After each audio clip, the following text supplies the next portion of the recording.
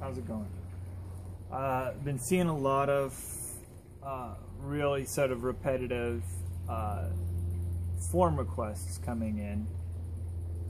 Repetitive in the sense that it's just the same issue. It boils over with most people who put in a year or maybe 2 years of playing disc golf, and now they're starting to get a little more serious about the form. They want to keep up and maybe throw a little further. Maybe they're suffering from neck problems from trying to throw the disc hard. And probably one of the most common things that we'll see in those form requests is people who aren't really planting against their front foot. They'll put it down, but it's sort of on the way to coming through with their upper body.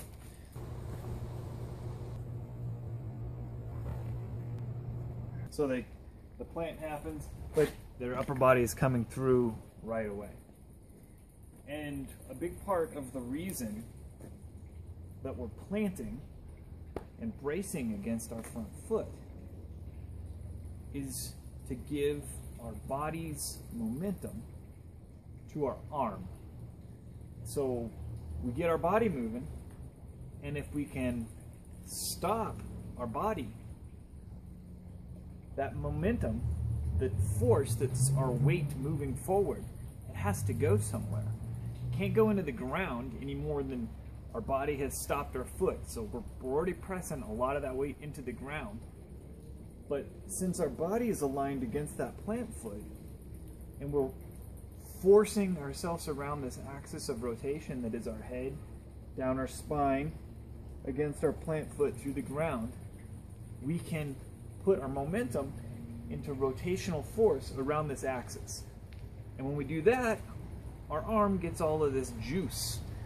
We get to come around, and the beauty is our arm actually has a pretty good chunk of weight to it. You know, our muscle, bone, all the good stuff in it, it probably weighs 25, 35 pounds. I don't know how much exactly, but it's like swinging a real heavy bat. And when we align this bat, it's more than a bat though, because it's hinged. It's hinged here, here, here. It's hinged where we're going to come out on the disc from our grip. And so what we're going to do is we're going to collapse all these hinges into here. And since we're bracing against this, we're going to give the rotational force to our arm. It's going to sling those hinges open, and you get big time force.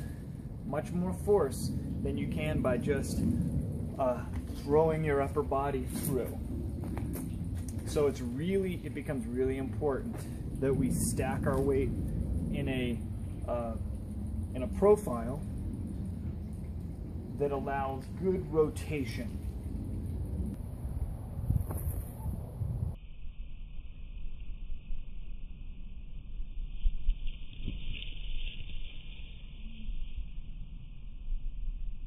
So you'll watch the top tier pros.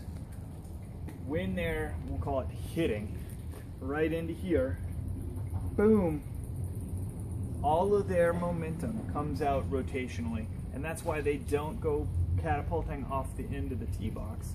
They can, boom, brace and stand up.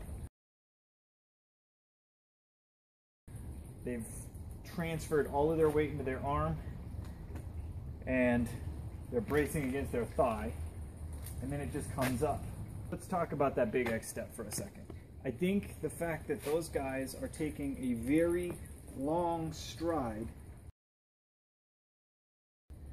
it hurts to use that video as a big teaching tool, because most people who are trying to improve their form, that position of taking a long striding last step, it's devastating to what you can do with your hips. From this position,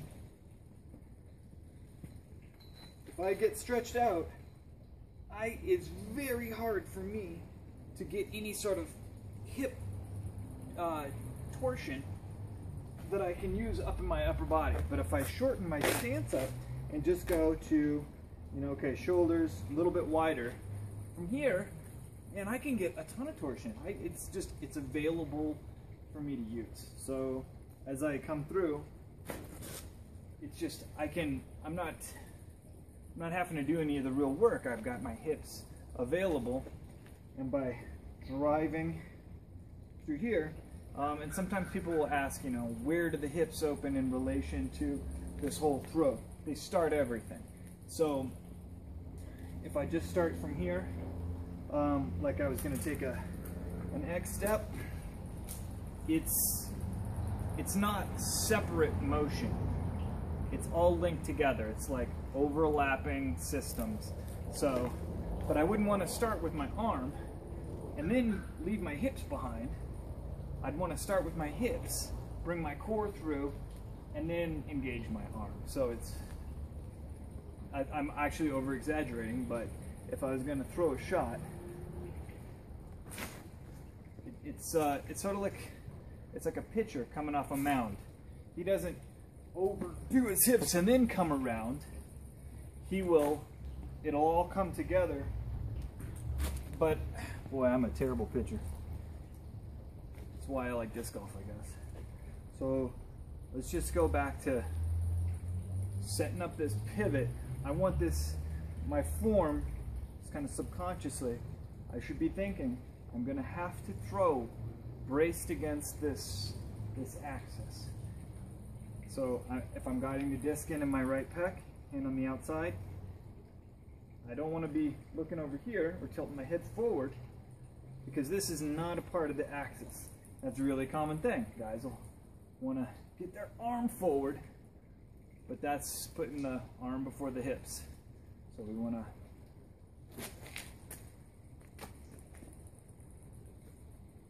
braced, and it's just rotation. That's all it is. We're trying to create a powerful pirouette. So when I go back to adding in my X step,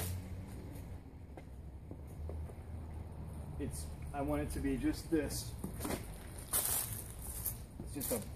It's just moving my hips forward a little bit faster into that brace. If I put more hip than I can actually brace against, it's just waste, because I'm potentially losing accuracy because I'm coming through. I got to put that energy somewhere.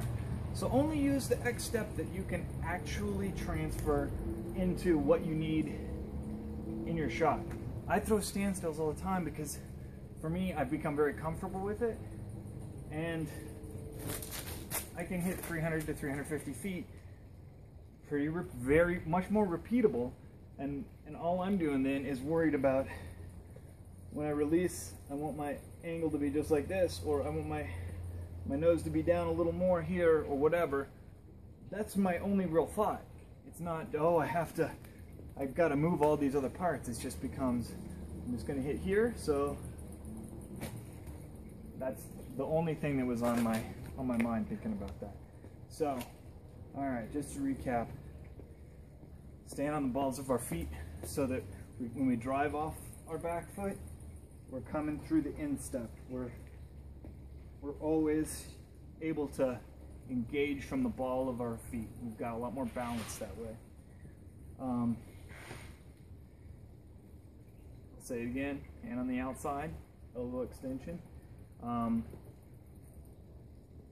Keeping my nose pointed this way, and I'm extending up down my line. Hope that helps. Talk to you guys later.